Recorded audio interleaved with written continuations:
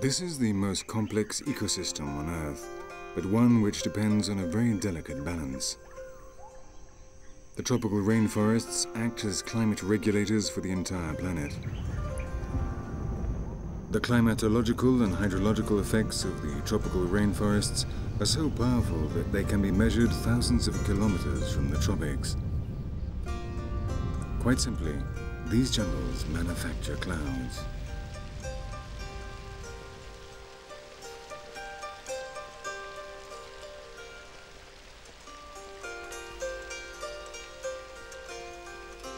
In October, the monsoons arrived in Borneo. Then it never stops raining, which is unbearable even for an orangutan.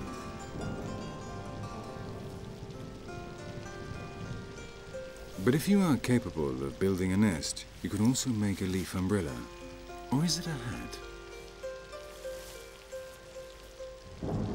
The rain begins life in the forest and in the end returns to it, torrentially for days on end. It can sometimes rain for weeks without stopping.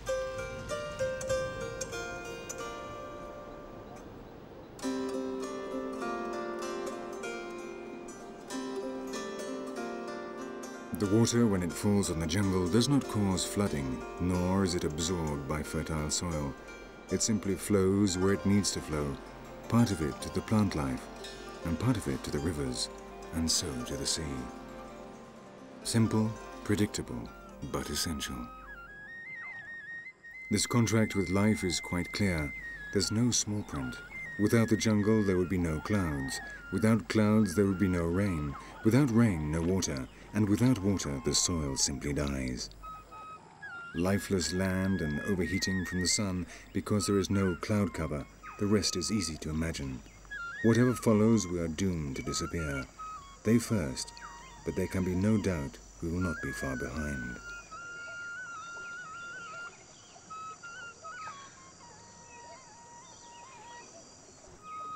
The entire planet needs these jungles to continue existing. It is a question of life or death, a problem beyond countries, governments or religions. Echo means home, and there is no reason why ecology and economy should be in conflict.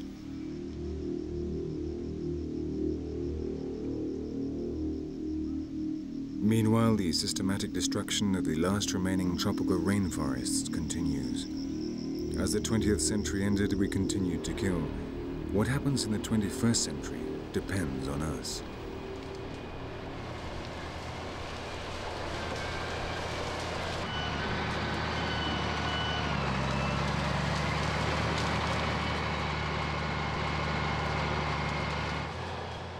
The yellow machines continue to eat up the jungle of the red spirit.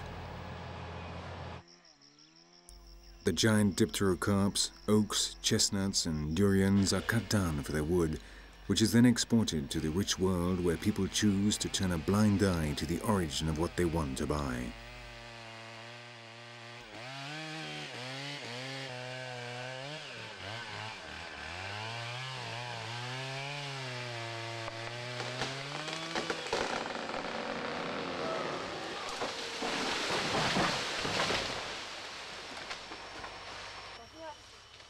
Almost all the rainforests are in poor countries for which they represent their only resource. And they claim they too have the right to the same industrialization that cleared the forests of rich countries hundreds of years ago. But indiscriminate tree felling would simply be repeating the same mistake, and in the end will do nothing to improve the situation of these countries. Together, we can avoid it.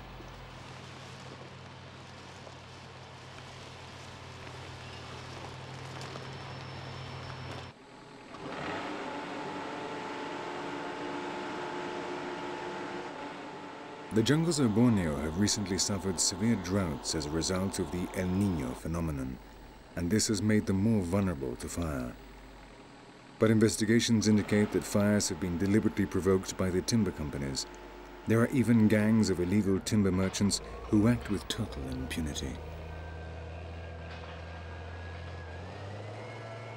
The government is trying to combat this voracious demand for wood through an international system of exports with certificates guaranteeing it was obtained in a manner which is sustainable and compatible with the environment.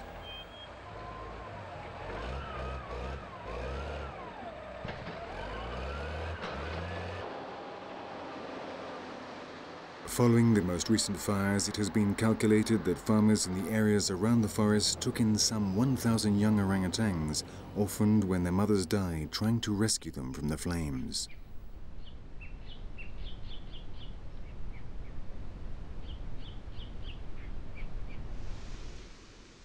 Many of them have been lucky after all and have arrived here at the Sepilok Orangutan Rehabilitation Center.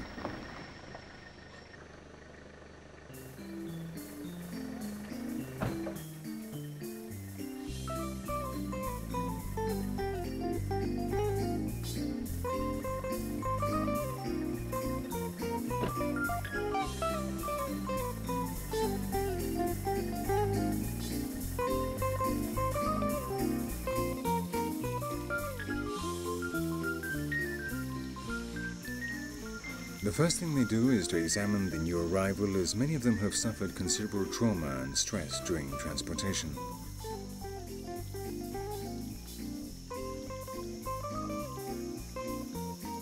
The next thing is something no child likes, but it's necessary to know the temperature of its body, a body that must be clean so as not to transmit any unwanted guest to its future companions in the orphanage.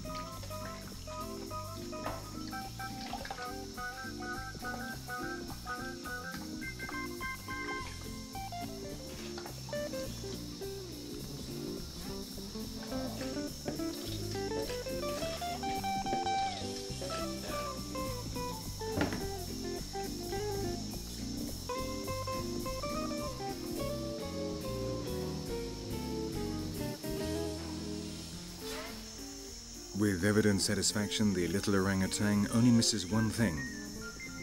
Well, not anymore. Here they seem to read its thoughts.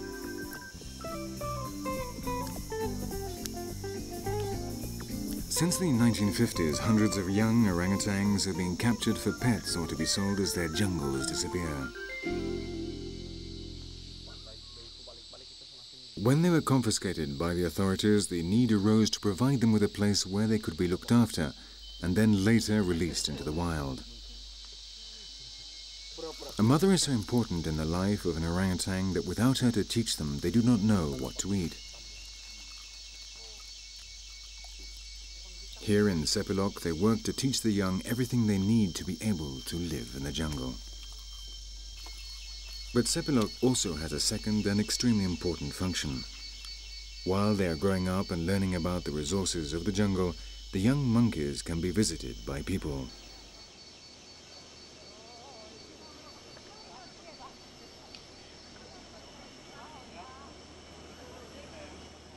In this way, people have the chance to come into direct contact with an animal it would be difficult to see in its natural environment.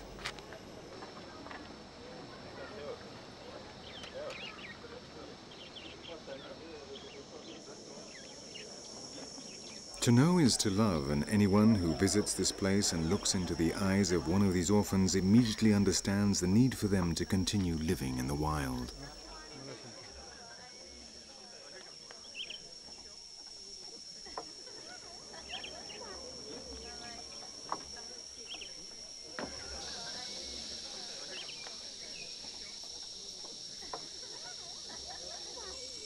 It is not a zoo. The aim is to return these animals to the jungle which they should never have had to leave.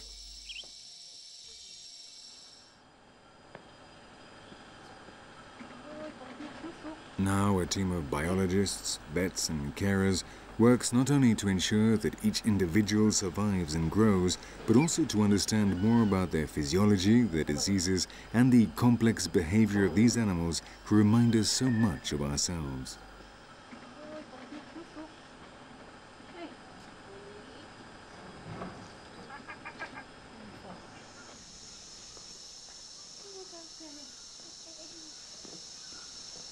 The training necessary so they can return to their natural habitat and fend for themselves must be progressive but careful. Excessive protection would make them dependent on humans and so unable to completely identify with the jungle.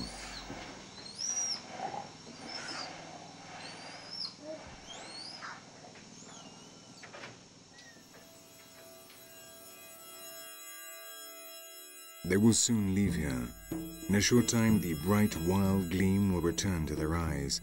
They will go back, that is, if there is any jungle to go back to.